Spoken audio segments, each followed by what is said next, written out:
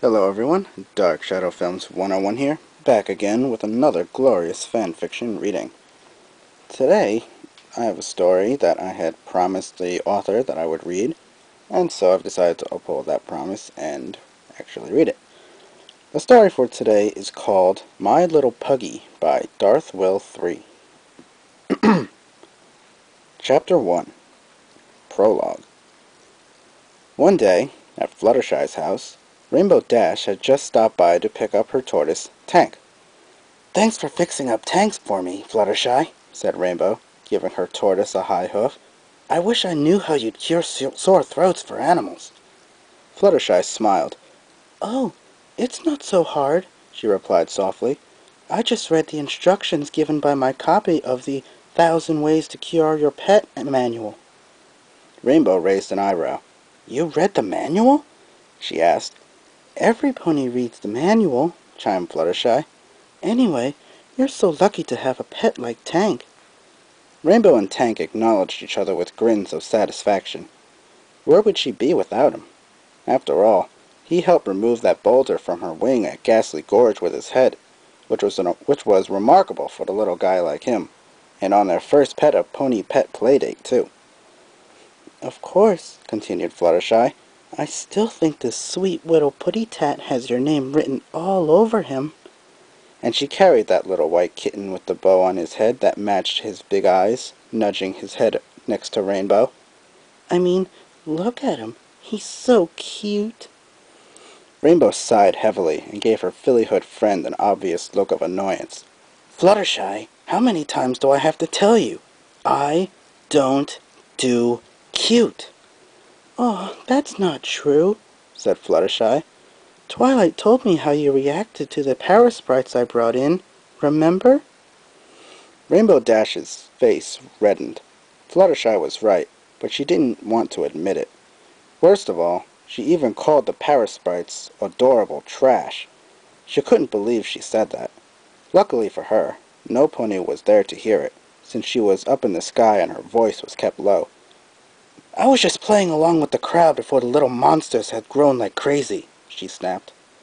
"Why should the best flyer in Equestria fall for something that's cute? Answer me that." Fluttershy became hesitant in her reply. "Well, forget I asked, okay?" Rainbow cut in dryly. "See you later." And with that, she and Tank left the house and flew up into the air, the latter using the helicopter hat on his shell for that advantage. "I'm telling you, Tank," Rainbow said dryly, "if I never hear the word cute, adorable, sweet, or anything like them, it'll be too soon." "Hey, Rainbow Dash!" called Pinkie Pie from down below in her chirpy way. "Love the new getaway with Tank from Fluttershy's house. It's pretty cute." Tank looked to his owner with her eyelids half closed with resignation before hearing her say, "Yep, it's too soon." Chapter 2, Meeting the Wonder Pugs. Rainbow Dash and Tank were just lying on a tree, which was the former's usual hobby. Each was lying in a separate branch away from the other. Nothing got to them like a good time to stretch out and relax in the cool, fresh air. It had passed 20 minutes after getting here that Tank heard a big splash in the river nearby. He awoke with a start, and looked to see a big brown bag being swept away, and it looked as if it were. Tank didn't have time to figure out what he saw was happening. He turned on his helicopter hat and hovered to the branch that Rainbow was sleeping. Rainbow felt a nudge from Tank and woke up to see her faithful tortoise pointing to where he saw the water-bound sack. "Oh, come on, Tank," she sighed. "It's just a boring old bag some pony wasn't smart enough to get rid of, and it moves?" she added, alarmed to see the bag being poked from the inside. "What kind of a nut would stuff some pony in a bag and toss them overboard?" In a flash, Rainbow flew over and scooped the bag from the river in a matter of seconds, and it took no effort at all. "Gotcha!" she cried triumphantly. "Boy, you must be lighter than I thought." For a brief moment, she thought she heard snorting. But then, it must be because who was in there had to be asleep, unaware of the peril that just happened. She sat down with the sack a few feet from the river just as Tang coincided with the landing. They high-hoofed, and Rainbow loosened the string on the bag to release the hostage, or hostages, depending on the numbers inside. On all fours, the best flyer in Equestria stood out proud and gave off a saying that she had long stepped aside. "Never fear! Your friendly neighborhood Rainbow Dash is—" But before she could finish her catchphrase, she was completely overwhelmed by 1, 2, 3, 4 fawn pug puppies that rushed out of the bag. Half were male, and the other half female. Each weighed a little less than 5 pounds. Even Tank wasn't expecting this kind of gratitude. Rainbow was knocked down on the ground and wiggled helplessly as the puppies smudged her face with their kisses. "Hey, cut it out!" she begged, not holding back her laughter. "Please, stop! You're killing me here!" The puppies stopped their kissing and began to nudge Rainbow on her belly. She was starting to get a bit disturbed. Okay, I get it," she said dryly as she sat up, knocking the puppies back to the ground on their feet. "You're welcome. Now could you at least go away?" But of course, the puppies wouldn't. They just nudged Rainbow until she had had enough. "Come on, Tank," she called out before zooming into the sky. "Let's get out of here." Tank didn't need to be told twice. In less than a minute, the blue Pegasus and the tortoise reached a pond on the southeastern side of Ponyville. They settled down in a nice soft grassy spot. Rainbow sighed contentedly as she lay on the ground. "Well, Tank," she spoke, closing her eyes. "Another save, another thanks. At least we won't be able to see those puppies again." But Rainbow spoke too soon. Suddenly, there was a tiny yip. Rainbow opened her eyes and slowly looked to her right. Pupils shrunk. It was a sound that she had not expected. All 4 puppies were standing next to her. They jumped on her, kissing her and cuddling their way on her back. Rainbow screamed in fright and flew away at top speed, Tank trying to keep up with her. For a whole hour, Rainbow and Tank did all they could to lose the puppies. They tried the mountains. They tried the Everfree Forest. They tried the school, playground. They tried the Ponyville Town Hall. But no matter where they went, the puppies were always somehow a step ahead of them and waiting for them. Finally, a couple of yards away from the empty Cutie Mark Crusaders clubhouse, Rainbow's patience had snapped. "Look!" she spat at the puppies. "I don't know what's wrong with you, but you're just as annoying as Pinkie Pie asking for favors or answers. I am not your mother, and I am not even your owner. I already have a pet," she added, quickly giving a glance to Tank. "Now take your curly tails out of here and get lost." She turned to leave. She heard a series of small whimpering. She glanced back to see the puppies and saw their sad and lonely faces. Their eyeballs were enlarged and beseeching. Rainbow winced at the sight. These puppies were giving her that look, the all-too-familiar look that any pony would use. But even without that look, they were still so... She didn't stop to hear her mind say any of the other faithful words. "All right," she sighed in defeat. "You win." The puppies jumped and barked with joy, rubbing their bodies on Rainbow as if giving her a hug. One of the males even played with her tail. Rainbow then noticed Tank, who looked as if he had been stabbed in the back. She walked over and placed a hoof over the tortoise's chin.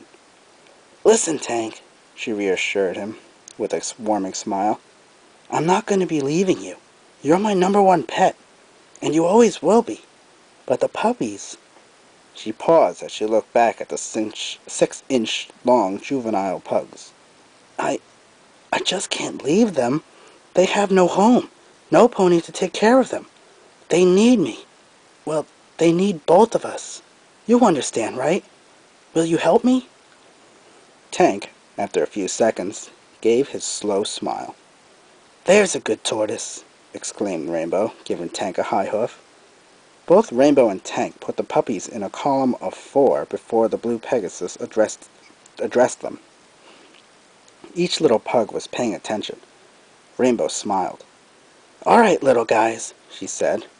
"Before we can find you a home, We might as well think of names for you. She looked to the female puppy to the far left. You, young lady, shall now be known as Spitfire. She's the captain of the Wonderbolts, in case you haven't noticed. She paused for a moment before asking, Would you like that? Spitfire yipped and panted happily in response. All right then, replied Rainbow, satisfied. Spitfire it shall be. She locked eyes on the male puppy in the middle left. You will be henceforth be recalled Rapid Fire. Like it? Rapid Fire simply barked and wagged his little curly tail. You, Rainbow continued to the female pug on the middle right, will be named Fleetfoot. What she lacks in size, she makes up for in speed. After watching you closely, I thought it might be cool to give you that name. How's that sound? Fleetfoot was overjoyed that she made a few bounces, just like Pinkie Pie. And as for you, Rainbow addressed to the male puppy on the far right, I think you've earned the honor of the title. She paused and blushed for a second before giving out the name. Soren. What do you think? Tiny Soren gave a gentle, sweet little nod. Then it's settled, Rainbow said. From this day forward, I hereby dub you all the Wonder Pugs. The puppies all barked with joy and ran around Rainbow, each of them nudging one of her 4 legs. Rainbow sighed heavily, but a lot more warmingly than previously. Okay. No need to keep thanking me with that. She straightened up, causing the puppies to give her their undivided attention. Now that you all have your names, let's go find you a nice comfy place to stay. After distancing herself from the newly appointed Wonder Pugs, she went to confer with Tank on the matter. Now who do we know has extra room for tiny puppies? Then Rainbow suddenly remembered. That's it, she exclaimed. I'll take them to Fluttershy. I'm sure she can provide them with... She stopped, as if she had remembered something else. Then her face of optimism dropped to one of doubt. What the hey am I thinking? She's got enough animals at her place as it is. Tank raised an eyebrow to Rainbow's comment. What was wrong with Fluttershy's home? It was just fine with him before Rainbow met him. No, we'll have to think of somebody else, Rainbow thought, a little more, and after just a few seconds, another idea brought her face beaming again. Of course, she cried. Twilight! She'll know what to do. Tank, rally up the Wonder Pugs. We're moving out. Chapter 3. Trouble at Twilight's Place. Rainbow and Tank exited the pet shop, with the Wonder Pugs following behind with their new collars and name tags on. All the collars had the same main color of the Wonderbolts for their namesakes. Spitfire's was orange and yellow streaked, Soren dark blue, Fleetfoot white, and Rapidfire turquoise and white streaked. Every single little puppy snorted with pride. Since the puppies couldn't keep up in the air, what with no wings and only tiny little legs, Rainbow had to lead on the ground. Tank remained flying in the air. Moments later, they were all outside Twilight's house. Rainbow knocked on the door. Coming, called Twilight from inside. She opened up and then saw 2 familiar faces. Oh, hi Rainbow Dash, she said warmly. Hi Tank, how's it going with... She suddenly stopped as she saw the Wonder Pugs right behind the Blue Pegasus and the Flying Tortoise before rushing over to meet them. Twilight? Asked Rainbow, dumbfounded. Aw, Rainbow, chuckled Twilight as Spitfire kissed her on the cheek. You didn't tell me you were buying such adorable puppies. Rainbow grimaced. They sure are, admirable. I'll give them that. She spoke hesitantly, barely managing not to say the other A word. And no, I didn't buy those puppies. I found them. And bought collars and name tags for them. That's it. Oh? Said Twilight. So what are you going to do with them? That's what I came to you for, Twi. Can you take care of them for me? They really need a place to stay. Twilight smiled, though it kind of looked rather sad. Rainbow Dash, I would love to watch over them. Great! Exclaimed Rainbow, as she turned to the puppies, speaking proudly. Wonder Pugs, I declare the House of Twilight Sparkle as your official new home. The Wonder Pugs barked with excitement and raced into the house. But, but, but, Twilight began. Thanks a lot, Twilight, said Rainbow. You're the only pony I know who knows how to keep things organized. That's your specialty, right? But, but, but... Well, I'm sure you'll do a good job. Rainbow turned and walked out into the house. But before I go, I want to see how the little guys are doing. Rainbow, Twilight said sharply with such exasperation that she got her friend's attention. You haven't let me finish. I would really, really love to watch over the puppies, but I can't. Rainbow stopped and looked back at Twilight. Her eyes widened with disbelief and dismay. Huh? She began to say. But why not? 1, I haven't got any experience with handling dogs. 2, I don't have the time.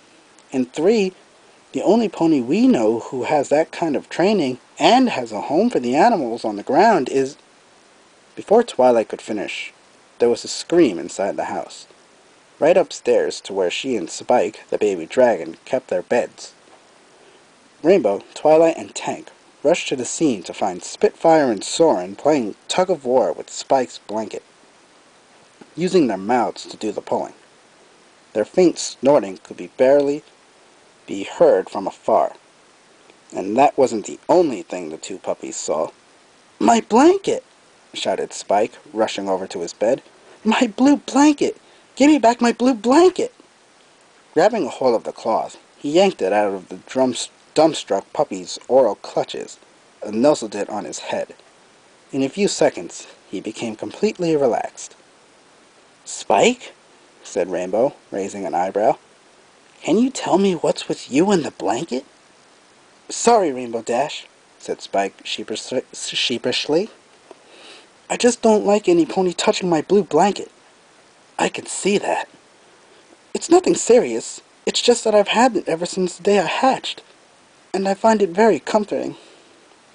Twilight giggled. He'll get used to it, she whispered to Rainbow. Rainbow just rolled her eyes. Right. Just then they heard a yip and found Fleetfoot racing around the room, knocking down stacked piles of books that were laid on the floor. She didn't feel like stopping, despite her tiny little paws. Oh no! Cried Twilight. Those books were alphabetized. Sorry, Twilight, said Rainbow bashfully. Fleetfoot likes to run around. She's supposed to be a little hyper. Twilight tensely flexed her eyes on Rainbow. A little? Hoot! The two ponies looked to their right to find Owlwishes the owl standing on his usual perch on Twilight's desk. Chewing on his left foot was... Rapid Fire! Rainbow ran over and got her hooves on the puppy. A second later, Owlwish's foot was free. You ought to be more careful, Rainbow scolded to Rapid Fire. I don't know how you managed to jump on a perch twice your height, but you could have slipped and had an accident. Little Rapid Fire gave a whimper of remorse. Satisfied with an apology, Rainbow turned face to the direction of the beds and called out, Spitfire! Soren! Down here! On the double! Obediently, the two puppies obliged and hopped down the stairs. Not one of them made a trip. Wow! Exclaimed Rainbow, putting Rapid Fire down on the floor. Who knew puppies your size could climb upstairs and downstairs so easily? All four Wonder Pugs smiled and wagged their tails proudly. Anyway, Twilight spoke, I appreciate your coming to me, Rainbow, but I think you should let Fluttershy take care of the puppies. Rainbow shook her head. Are you kidding me? She put in. You saw how many animals she has at her house. I know, acknowledged Twilight. But she can't possibly have too many animals that require her... You know what? Cut in Rainbow, sighing with resignation. Don't bother. I'll find some pony else that'll fit the bill. And with that, she stormed out the door, Tank and the Wonder Pugs trailing from behind. Twilight looked on, speechless for a few seconds before calling out, Well then, thanks for dropping by, Rainbow. The blue Pegasus didn't answer. She just slammed the door from the outside. "I can't believe it," complained Rainbow. "To think that Twilight would know everything, and yet she doesn't know how to take care of 4 little puppies." She took a deep breath and allowed herself to relax. The Wonder Pups watched Rainbow with worry. They started to whimper once more. Noticing the puppies' trouble, Rainbow lowered her head towards them. "It's okay, little guys," she soothed. "It's not your fault. I just thought I found the perfect home for you. Looks like we're in a tough hay bale. Now, who should we ask next?" Tank and the puppies waited patiently for a couple of seconds before regaining their spirits as Rainbow shouted out the name of the pony she came up with. "Pinkie Pie!" This ends part 1.